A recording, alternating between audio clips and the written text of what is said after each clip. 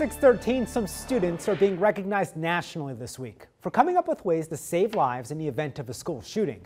Kenneth Craig got an up-close look at their inventions.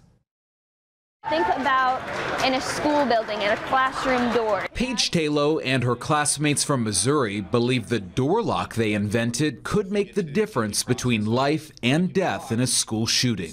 It makes it to where it can't open at all, even if the doorknob or the handle or the other lock that's already put in place on the door, even if that's broken, our lock would still be in place. The young inventors call it a simple solution to one of the biggest issues schools are facing. It's not only an issue that is in our community, it's an issue in so many communities. The team competed in Samsung's Solve for Tomorrow contest, which challenges students nationwide to use science, technology, engineering, and math skills to tackle problems in their communities. This year we had an amazing group of kids. In fact, Samsung says 2 of the 10 finalists came up with ways to secure classrooms during mass shootings. I think what's encouraging about that is it means they're looking for positive solutions.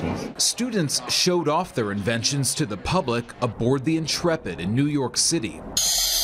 This Massachusetts team also placed in the top 10 with a safety shutoff valve to prevent gas explosions, like the ones that devastated 3 towns in their state last year. And these Kansas students engineered a GPS-enabled tool for at-risk foster children. I really want to be an engineer, so this is a great start. 3 schools landed the grand prize, $100,000 in technology and classroom supplies. That includes the group from Missouri. They say they hope to one day have their lock in classrooms across America.